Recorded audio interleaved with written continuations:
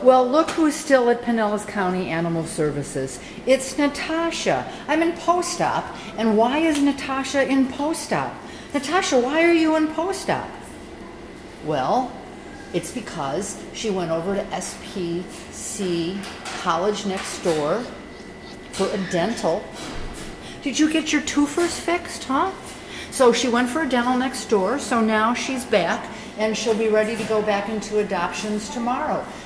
Natasha's 5 years old, and Natasha has been here way too long, since May.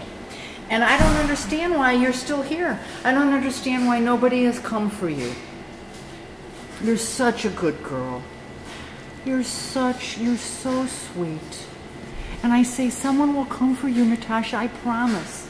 Someone will come. And someone will come very soon. You're a beautiful girl. You've got everything going on. And you've lived here way too long. You lived here way, way, way too long. So please, come look at Natasha. She needs to get out of the shelter. We have videos on Facebook of Natasha playing in the yard. She's a good girl.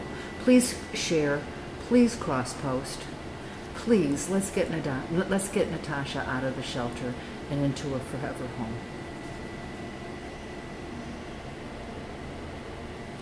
You tell everybody you're a good, I'm a good girl. I'm a good girl and I'll be your love forever. I promise. I promise. I promise, Natasha, someone will come for you. Don't be sad. It'll happen real soon.